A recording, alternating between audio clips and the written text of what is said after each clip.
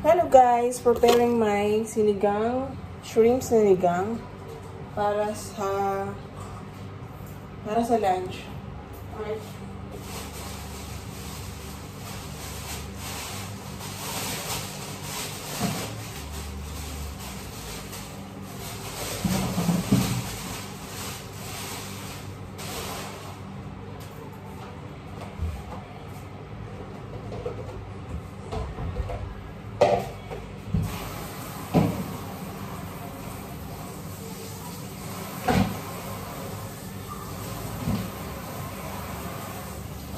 Hugasan ko yung shrimp.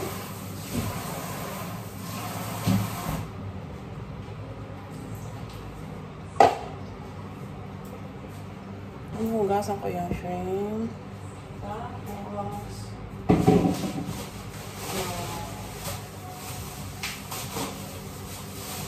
spinach.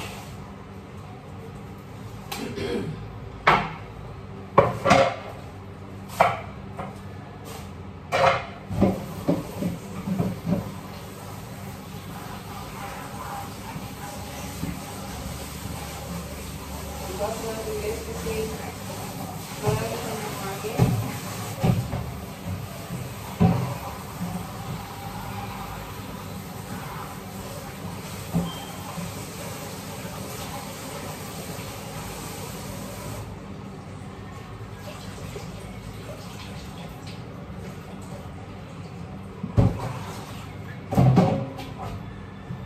So I have my spinach here.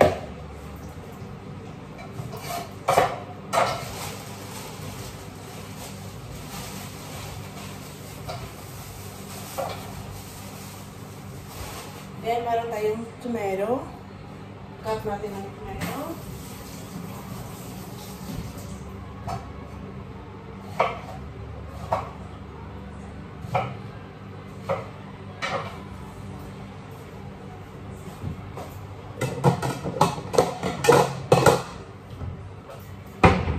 Tomato. Of course, we need garlic.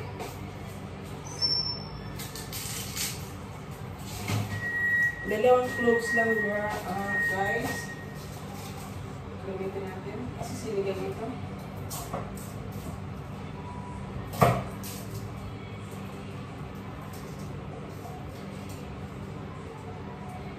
So, ang oras dito guys is 10 o'clock in the morning. Lutuin ko na siya. Kasi, para matanggal yung amoy nito. Before maghapon yung babalik si Boso. Kasi ayaw ni Boso yung amoy nito. So, here, my garlic. And we need onion.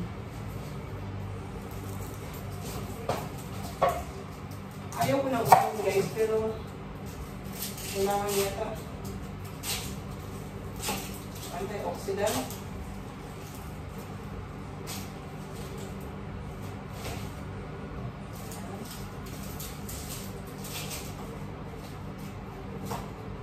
Ayaw ko, pero kailangan. So, we have to. Alright? Bakit ko ito naman? Sipaw niya guys. Amoy siya, amoy siya putok. Alright.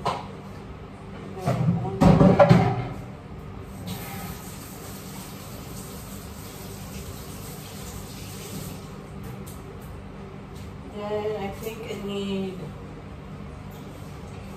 luya. Where's the luya? Let's see here.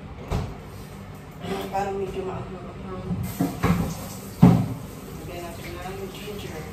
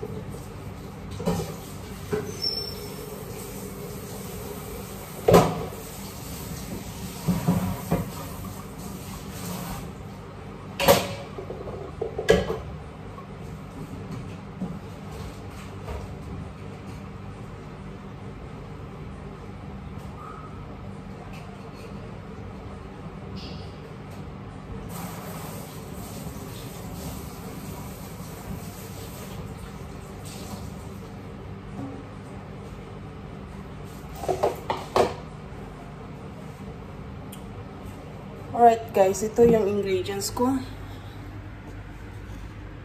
Meron akong garlic, ginger, sibuyas, at saka kamatis. Then, of course, yung shrimp natin, yung main ingredients. And then, yung spinach. Ngayon, ipa-fry ko na siya, guys, itong ingredients. Then, ipa-fry ko din yung tawag dito, shrimp. And then, later on na yung spinach. So, I have here the pot. Turn on the fire.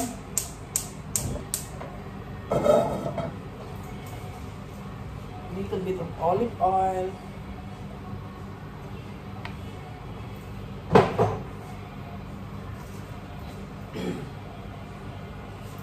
Turn on the light.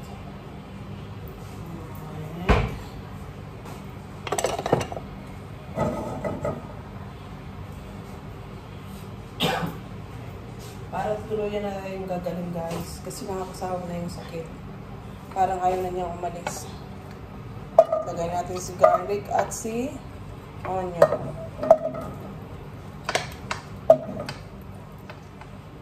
At si ginger. Gusto ko magsabay sila maluto. Yan.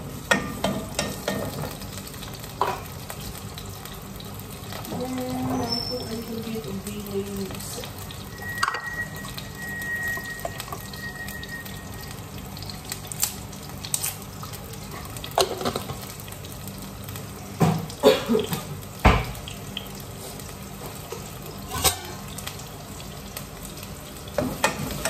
Halo-halo.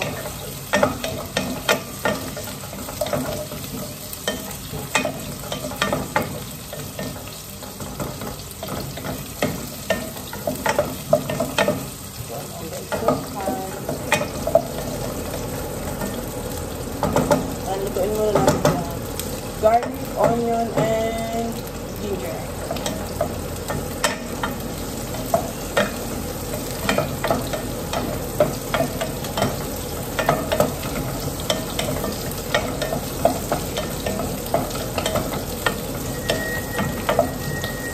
Marami tayong gawain ngayon guys kasi Lunes. Tambak ang work natin. So, okay lang yun. Importante, makaraos. Kalma lang tayo. Tayong tayo yung nervous. Alright, fry natin ito. Brownish natin ito dito guys.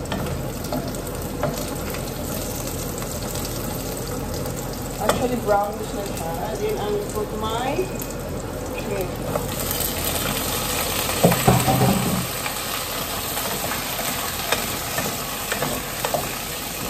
Lagyan natin ng konting asin. Alam niyo ba guys, dito sa abroad, hindi kami gumagamit ng kitchen. So, I'm used to it. Before, ayoko. Pero, after 5 years, 3 to 5 years, nasanay na ako. Hindi na kami yun. Wala lang. Hindi na hinahanap ng ng panlasa ko yung kitchen. Hindi na kailangan. Ayan.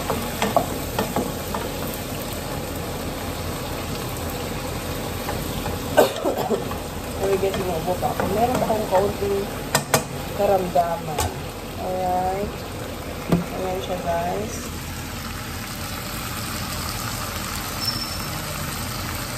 So, kailangan ipag-fry muna natin bago natin nalagyan ng water, pampakulo.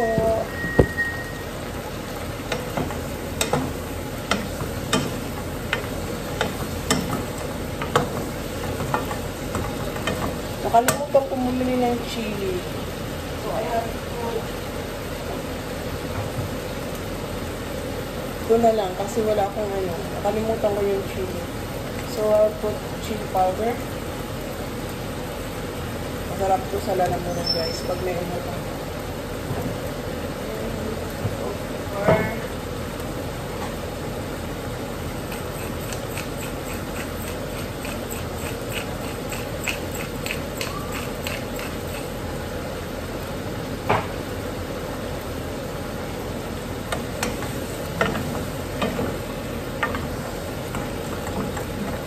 Malalaman nyo pag naluto na yung shrimp kasi pupula na siya.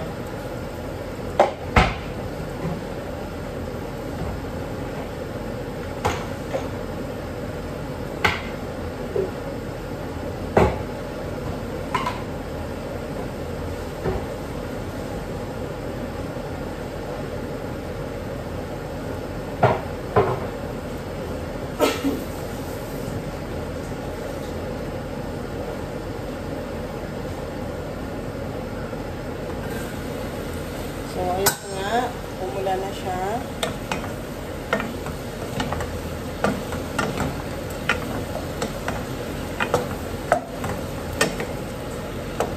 So, ang magbibigay asin dito guys is yung kamatis lang isa. Hindi ko na siya lalagyan ng cubes, something. Gusto ko natural yung pagka-asin niya. Yan. So, after nito is, pakuluan na lang siya ng water. And then, ilalagay ko na yung spinach at the end. Pero, yung spinach guys, mamaya na pag malapit na ako kakain. Ngayon, niluto ko lang to siya. Actually, pag mamaya, pag magla-lunch na ako, pakuluan ko siya ulit. Tapos, ilalagay ko si spinach. Yung dahon ng spinach. Ito yung spinach guys. Hindi siya madulas. Pero, may malamis-lamis siya. Ayan. Nakulo na po ito at ito na ang end ng video. Yan siya guys. Sinigang shrimp. Ayan. So, tatakpan na natin yan guys. Then, wait na tayo mamaya. Papakuluin natin yan ulit. Tapos, ilalagay natin si spinach. Then, kain na. Yan lang guys. Salamat sa panonood. Have a nice day. Ingat po sa lahat. Bye-bye. Mwah!